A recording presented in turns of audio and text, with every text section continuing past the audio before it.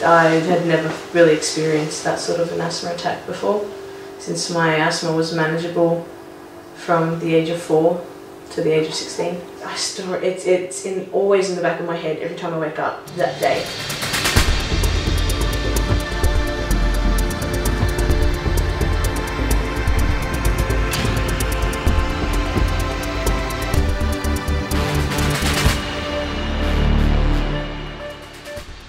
In this episode of Student Stories, we caught up with recent actor graduate Andreani. While she was in the company of fellow classmates Dylan, Riley and Stevie, Andreani told us about her experiences with asthma. I remember it started off as like a head cold. Tuesday it started with a very bad dry cough, and so Mum took me to the doctors and the doctor was like, okay, we're going to give you a preventer. Thursday I started to deteriorate again and it got worse. And so we went back to the doctors, but it wasn't the doctor that I'd seen, it was somebody else. Now, this lady was horrible. She was absolutely rude. I walked in there, immediately she thought I was lying. And so she's like, well, I'm not going to give you anything. She goes, so just go home, and if you don't feel better, come back tomorrow and we'll think about giving you another Ventolin, which is what I've been using for the past how many years, and when I've been taking it obviously wasn't working. We went 15-minute drive to my grandparents because my grandmother had picked my brother up from school, and we're driving. And as we're driving, I immediately stopped breathing. I went into an asthma attack. I had my spacer with me, my Ventolin. I was taking puffs continuously. It was getting worse. I felt dizzy. I didn't have feeling in my hands. So we get out, we've arrived at the hospital, we're heading towards the emergency room, and my dad's waiting at the front, and he takes one look at me and he's gone, crap, okay. And I'm legit, the doctors and nurses are running me to the emergency room. And you were cognizant of all of this, well, you remember it so well. I remember, it was a terrifying moment in my life. But you remember so well, the detail. Yeah, I know. God. Okay, go on. So I remember Dad like sort of trying to not run but like rushing by, and he's like, what's going on? And they put me in the emergency room, and they're like, we can't hear any air passing through your daughter's lungs.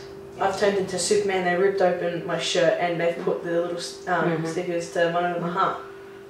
And then I was also on the BiPAP machine, which I hated so much. So for you guys who don't know, it's a machine it's a mask that's literally strapped to your face and it forces air into your lungs. And it feels like your lungs are on fire, but I responded very well to it. And then I look up behind me to the monitor and I'm watching my heart rate, 120, 160, 180. It keeps going up and I'm like, I'm gonna die. Like I was suffocating in that bed. So from there I was moved up to the intensive care unit, and the nurses and doctors were fabulous, absolutely amazing. They moved me up and I stayed there for 4 days. Every morning, and right before I went to bed I'd get up and I'd do a full walk by myself around the intensive care unit, even with Mum next to me at times. The doctors were like, you know, Andreani, we don't want you to push stuff. I'm like, I'm going to do this because I don't want to stay here my whole life. I want to get out there and I want to do school and everything, and I want to do what I love. Obviously I'm in acting. I absolutely love it. It always takes my mind off of things. I was in the school production this year, the High School Musical.